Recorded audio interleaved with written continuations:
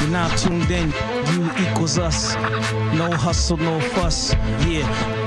My name is Discreet, the one they all like to meet.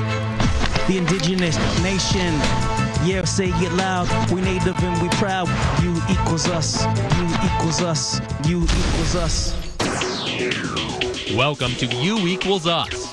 This is the next generation of television made just for you. Each episode goes beyond anything you've seen before on TV, highlighting teens just like you from around the globe doing amazing things with their lives. Some have traveled to the Antarctic on a scientific expedition. Others still fight for Olympic gold. But before all this, we needed to search for two hosts that had the charisma, drive, and heart to anchor such a revolutionary show.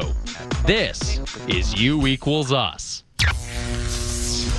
We want somebody who's not only enthusiastic and understands the entire, massive concept of the show. That next big star, that next big extroverted person. But also brings forward the concepts, introduces people. Somewhat of an appeal so that when I'm watching, I'm wanting to hear them talk more. But is a star and really pops off the screen.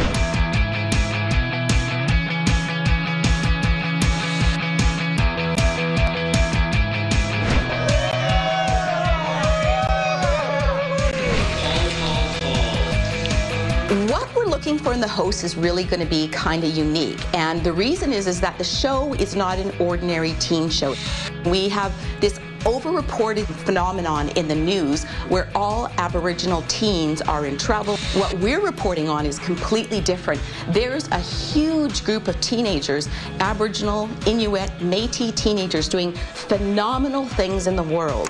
The host has to embody a really unique perspective, and the perspective is being able to represent what the show represents, which is inspiring, earth-changing change agents in our society. Months before casting day, the crew of You Equals Us spread the word to teens and First Nations communities across Canada about a revolutionary new show all about them. They used the internet and social media to say You Equals Us wanted to know why they were the next big star. The interesting thing now is we're taking teens who really have never hosted a show, who have no experience. The competition was open to anybody. I'm Marion Jacobs, and I'm 16 years old. About 100 teens applied. 15 were asked to come in for an in-person audition. They came for different reasons. I'm really enthusiastic. I have lots of personality. I'm going to school for acting. I've always kind of had an interest in journalism and kind of media. But what they had in common were being young people going places in their lives.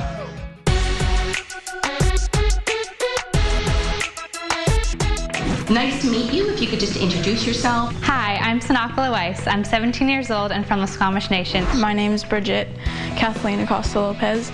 I like to really stay into fitness and video games. I'm thinking about a career in law. I love voiceovers. I've got over 20 voices that I do convincingly. Let's hear some of the voices. Well, if you hear that there, Bluto, we've been complimented. Can you tell us a joke? Okay, why don't seagulls fly over bays? Maybe I spend a bit too much time on Facebook than I normally should, but as kids these days. I don't know, what? Because if they did, they'd be bagels. As kids these days. Wow! Take a walk down the sidewalk and enjoy it. Chew some bubble gum. I work at the Native Youth Program right now for the summer. I want to be a teacher, so I really want to be a positive influence. I have been working my entire life to represent Aboriginal youth. It really makes me want to inspire other people to dream and to achieve their dreams. The place that we lived in was kind of crappy, so I didn't really get a really good education. I was in foster care when I was really, really little. But they found out that I had grade 12 level education. I was kind of proud of that. I got reunited with my twin brother, which was like incredible for me because we were separated. People might think I'm a bit weird, like I might listen to some Justin Bieber, only 2 songs. Even Neil Young has a couple good songs too. I've always been interested in First Nations. I got the First Nations from my father, and he was never really in my life. It was probably one of the toughest moments because he's like sort of my lifeline. I think that I can still learn a lot more about First Nations without him. I've carved my own paddle. I've gone to potluck before. Let's do a little read-through. Good morning. You're watching You Equals Us. We are fortunate enough to meet young teens who are aspiring to become bigger than they are. Next, we go down under to meet an Aboriginal supermodel Who has graced the cover of Vogue magazine. She's redefining beauty. Today we joined Takaya Blaney, an environmentalist Who is taking oil companies trying to expand into untouched natural habitat. And she's only 12 years old. Her message, watch out, Enbridge. I have something to say about what you're doing. And you too can be the change in our world. Tell us a little bit about what it would mean to you if you got the part. It would mean a great amount to me. I think that this is What You Equals Us is about, I love entirely. probably the strongest show I've ever read about. Dream come true. Thing now, so we Out of the auditions, the crew chose 6 for callbacks. You Equals Us is an exciting new teen show. Dedicated to the best of the best and on tracking authentic stories. Then it was time for some tough decisions. There were so many good talents and so many different things I liked about people. There was at least a dozen kids that I would have easily figured that they could have walked right into that position. But even now, I'm still struggling. But they got it done.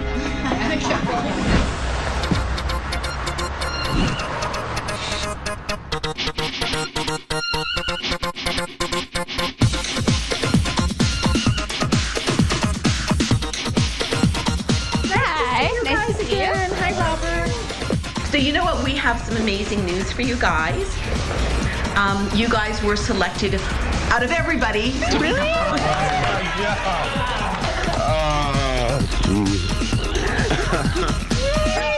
Congratulations, honey. Congratulations.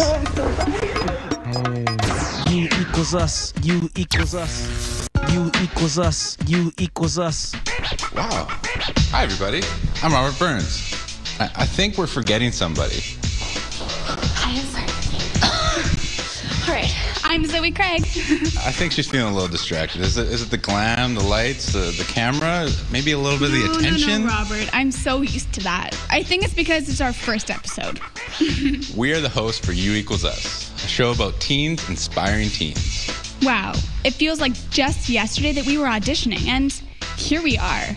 Yep, and though we're so happy to be here, it doesn't compare to how excited we are for this very first episode. Out of a field of teens from all across Canada, we went through some grueling auditions and came out on top. Yep, and we had to prove that we were the total package, on and off the air. Let's have a look at how we got our big breaks.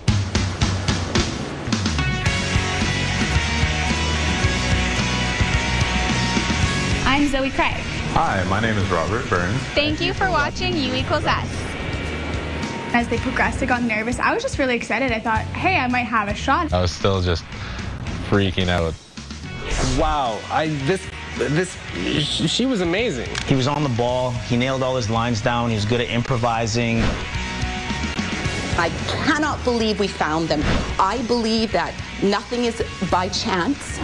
Can I get it, please? I definitely didn't think I'd get this far, and I'm just enjoying it so much.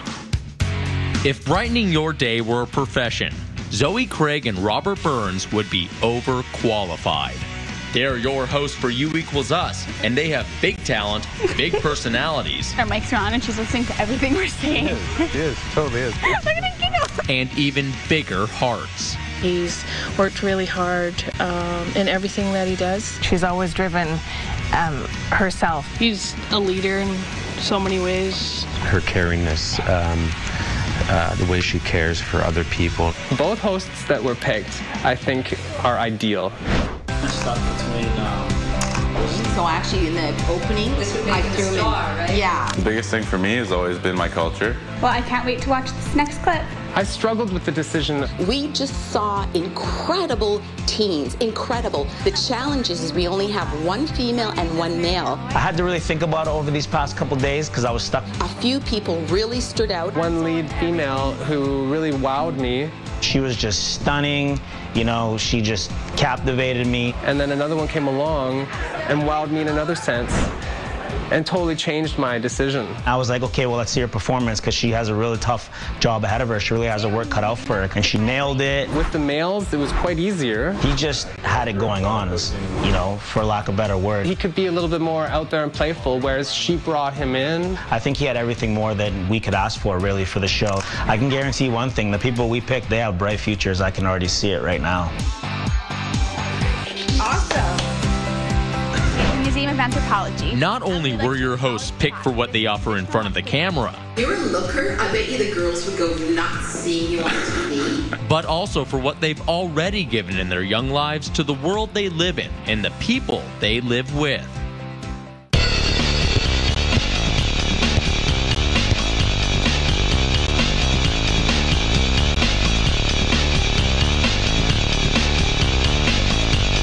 Robert will tell you his life can be boiled down to 2 words: soccer and family. But what's impressive is how he's tied the two, one bringing the other together. Robert is my oldest. Right from when he was 12 years old, has been striving to get better at soccer. There's a lot of commitment. It's a lot of time with practices, games, travel. I grew up with 5 sisters and a single mother family. Really worked hard to support his sisters. Lots of responsibility. To be there for them when I always couldn't. He's always been like my idol. He's always been like the one guy that I've been like, you're the best. Basically, we've always seen him as the man of our house. I think that they're all close because of that. We can all go and spend a whole Sunday just walking around town or being home without any TV, without any internet or nothing. We can just talk all day. When he played in the North American Indigenous Games in 2010, he also was assistant coach for his younger sister's team. They ended up with silver. I remember I always wanted to be like, I always thought I was going to be like him. That's just how our family is, and I think that's the most I enjoy about my family, is that we can just go back and forth at it all day, and that's what makes it worth it. Zoe was always an outstanding child. She's always driven herself to achieve. Come here, play some ball. You can just look in the eyes of Paul West and Laura Sparrow and know that the pride of their home on the Musqueam Reservation is playing together right in front of them.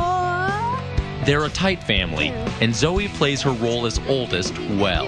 She's very family-oriented and cares so much about her younger siblings. I don't think that Zoe fully understands the qualities that she possesses. She touches people in a special way, and what she brings to her siblings' world is quite amazing.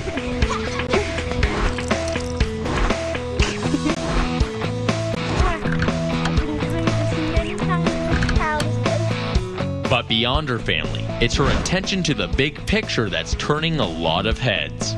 She had to go and volunteer at an organization. Everything I do now, I'm always thinking about my impact on the world. After the project ended, she became their Canadian representative. It was pretty clear immediately to me that Zoe stood out as somebody who was going to make change in the world.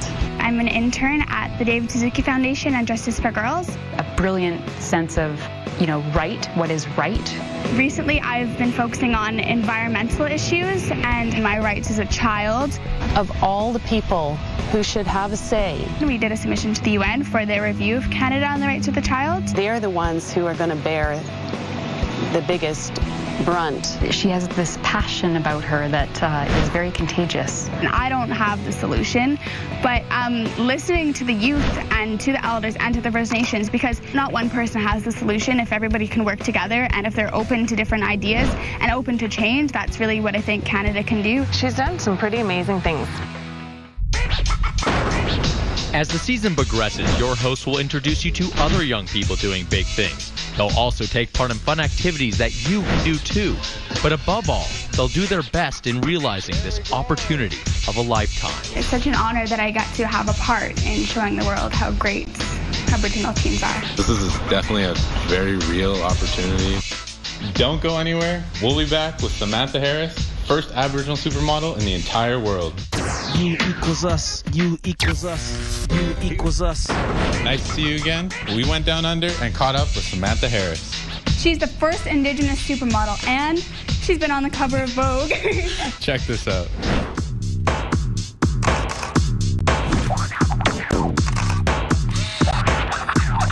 To me, my whole career has been one big achievement. There's nothing holding her back now. I want to be Australia's first Indigenous supermodel.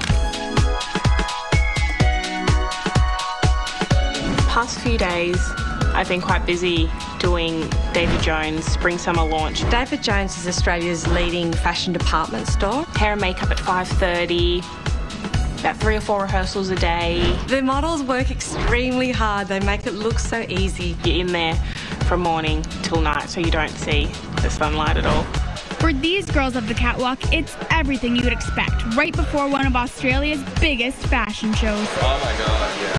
Primpy, preeny, makeup, and model Samantha Harris handles it like a pro. When I started modelling at the age of 13, I was still going to school, so I would fly down from the Gold Coast where I'm from. When she first started, she was a little shy and less confident about her abilities. When I was 13, I entered the Girlfriend competition, which is like a teen magazine.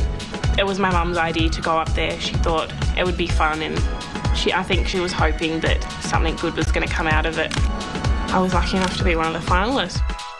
So we've really seen her grow from a model on the verge to now a model who's really hitting her stride and at the peak of her abilities. If I thought back to when I was younger, I would have never thought that I'd be doing what I do now. At 19, Samantha has taken the fashion scene by storm. Her beauty has graced the covers of magazines. She's a spokesperson for a major department store. But what's maybe most impressive is the mold she's breaking in the sometimes cookie-cutter world of modeling.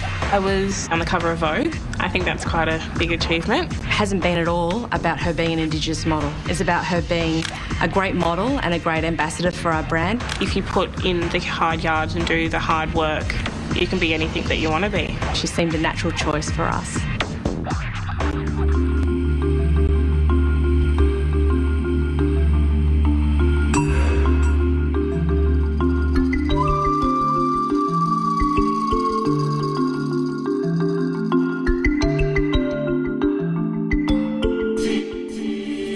I think it's really important to give back to, the Indigenous people of Australia because they're very stereotyped. That would be the best word to use.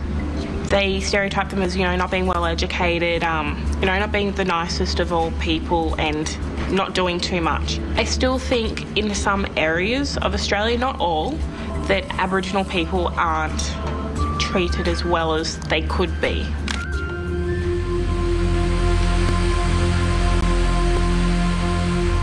My mother's tribe is from Kempsey, which is in New South Wales.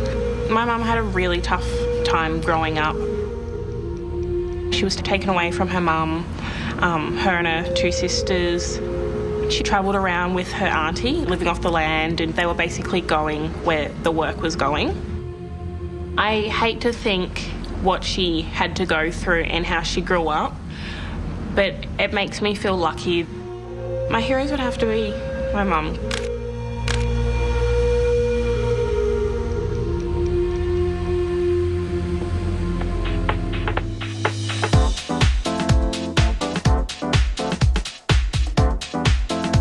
Like most 19-year-old high fashion models, a cell phone is Samantha's pre-show companion of choice.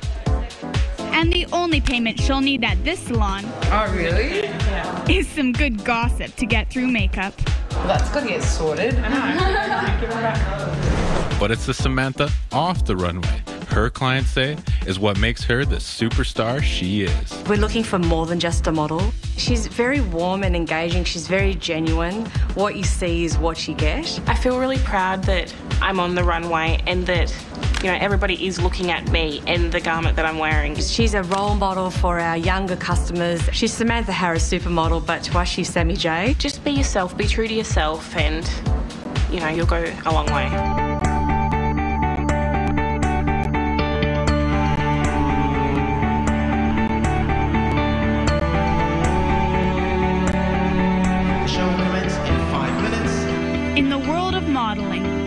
can be made and broken. 2 minutes. The competition, always more fierce. But if you work hard enough with the talent you got, enjoy. Thank you. Dreams can happen, no matter where you come from. Be a good role model for the rest of the country, the rest of the Indigenous community. Just ask Samantha Harris.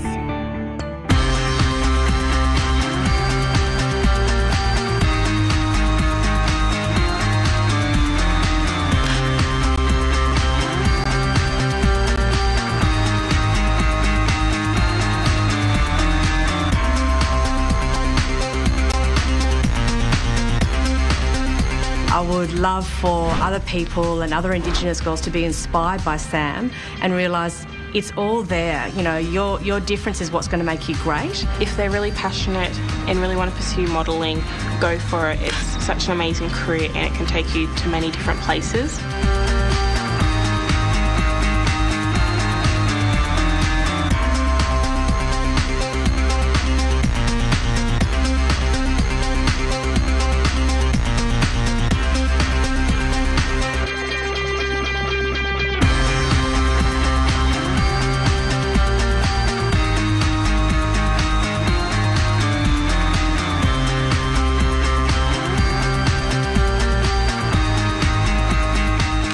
Go for it.